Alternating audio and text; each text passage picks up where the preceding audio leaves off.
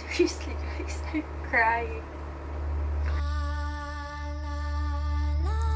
Hi guys, so for today's video, I'm going to copy Angelina Jolie's makeup look, and I can use this or you can use this as your Halloween makeup look. So if you're interested on how I achieved this transformation look, just keep on watching.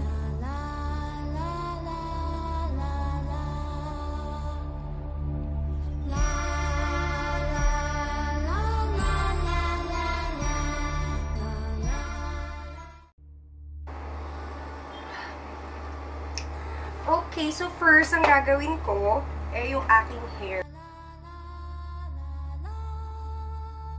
After that, I will prep my face. I will use my LA Girl Pro Prep HD High Definition Smoothing Face Primer. Oh my God, ang haba naman ng mga title nila. Title talaga. Okay. After, pasensya na kayo kung maingay pa rin yung aking background kasi may lubak dyan somewhere and nilagyan nila ng plank na metal. So, every time nadadaan yung mga truck, nag-iingay talaga siya. I don't know bakit ganun ang ginawa nila and hindi ako masyado masaya. Kasi ang ingay niya talaga, rinig na rinig.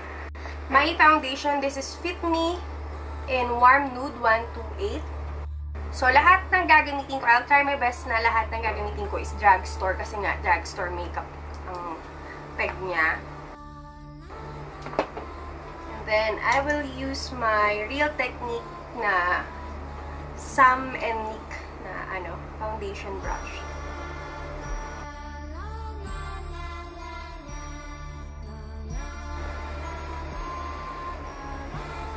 And then, after that, I will use yung Revlon Color Stay Medium. Conceal lang muna ako.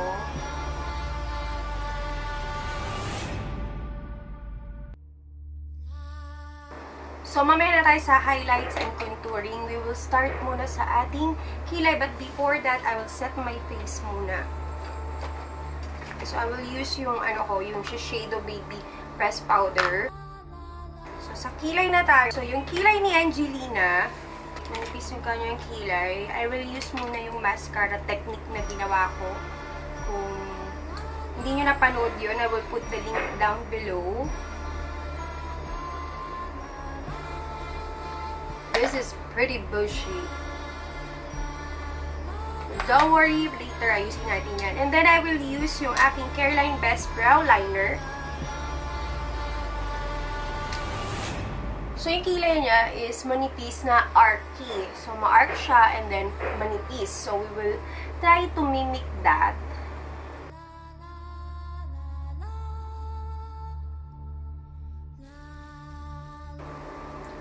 Ayan. And then, yung pinakakalat, para mas luminis siya and mas lunipis siya, i-conceal natin.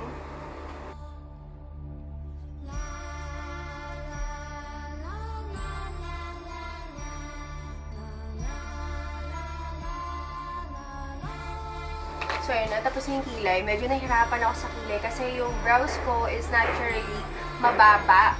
So, I had to cover a lot of hair.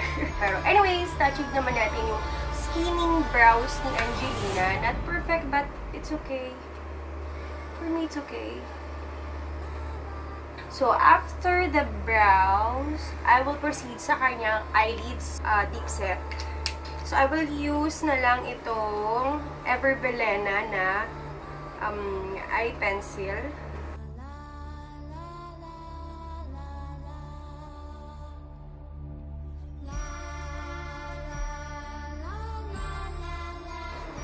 I will use yung the nudes ng Maybelline. So, ano siya parang cat eye. And then, ida-dark natin yung dito sa side. I will use a dark brown. I will try to shape it na parang cat.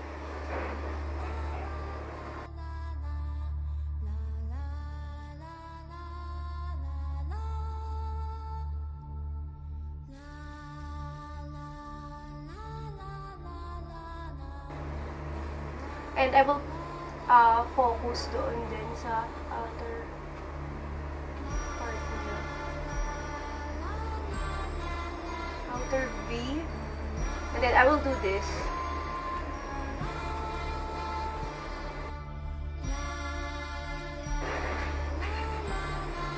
And then, going back to that, brown.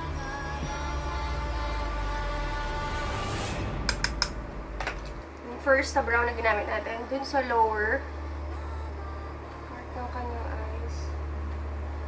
Pero hanggang middle lang, hindi tayo sasagad.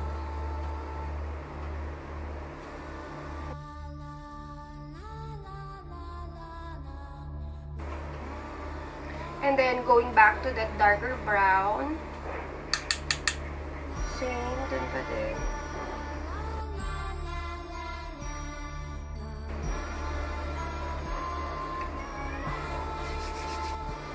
Seriously, I started crying. Because of this lens. Kaya talaga hindi nagko-contact lens. And, oh my God. Si Angelina kasi, she have gray eyes, greenish eyes, so I'm trying to wear this, gray contact lens of mine. Oh. Ang tagal ko lang hindi nagko-contact lens, and actually, ayoko na din talaga. Oh. And this is what happened. Wait na matapos yung pag-iyak ko. And I have to retouch my foundation a little bit kasi medyo nabawasan yung sa may eye area. And my nose is red.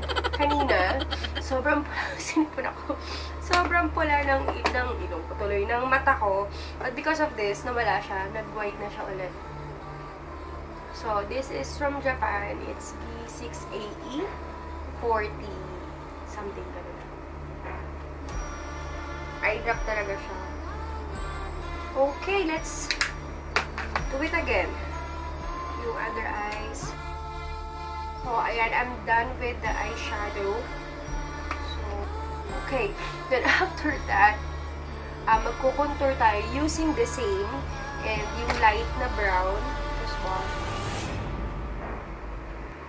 I will contour my nose, and it starts from the lower brows, yung lower line ng brows.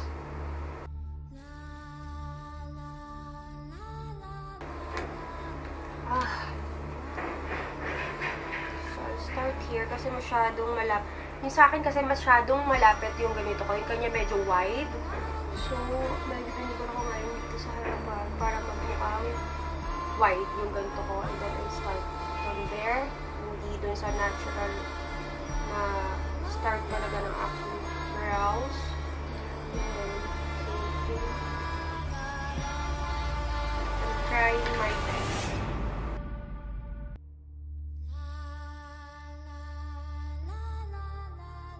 I'm still crying.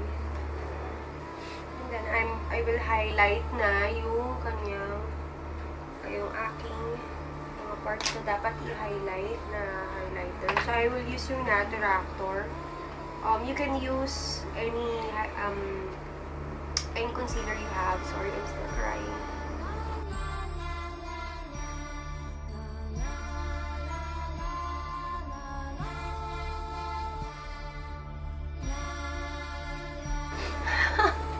Itsura ko naman. And then, ang kanyang forehead.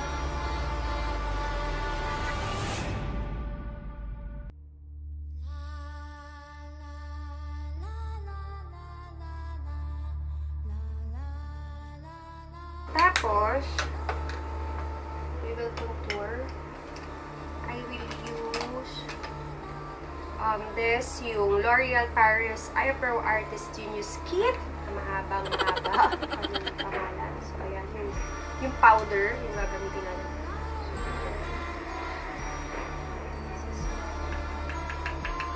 Tapos, pababa. Ang kanyang contour pababa eh. Ako kasi po nag-contour straight.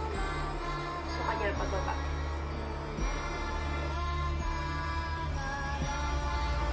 nag-e-end yung kanyang contour sa side ng kanyang lips. Nandun yung kanyang jawline.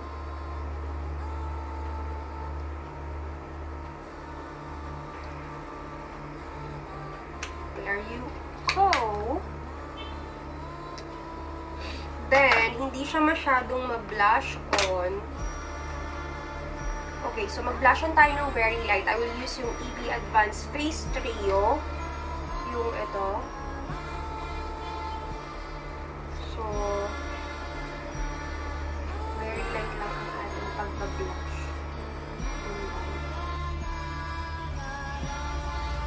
And then, we will do our eyeliner. You can use any eyeliner. I will use yung One Day Tattoo Real Stroke Eyeliner ng K Palette. So, actually, it's sa drugstore pa din. I bought this sa Watson's. Sa Singapore nga lang, guys. You can use naman yung any liner na you can find here.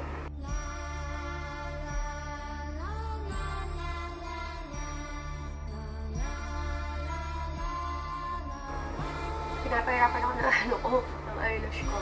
So, mag-extend ako dito. Yung kasi yung mata niya, meron pa siya dito sa parang inner.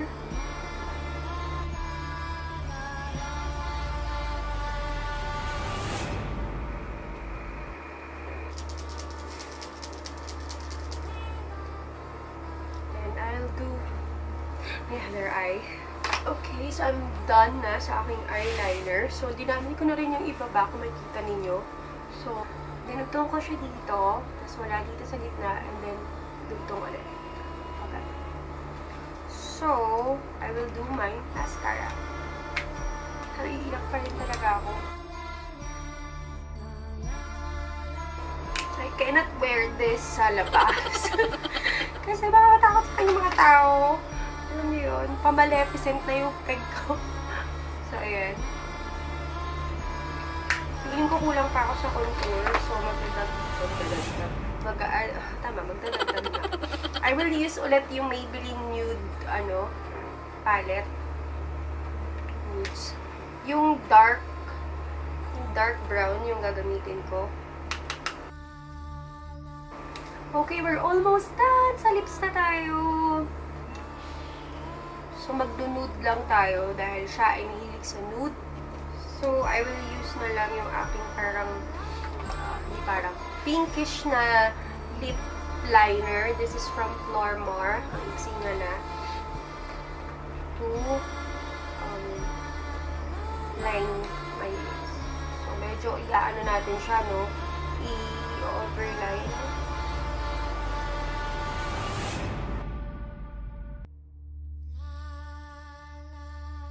I will use din ito, yung L'Oreal Paris Infallible 6 Hours Never Fail Lip Liner in red wine. My favorite lip liner lately. Sa kanti lang.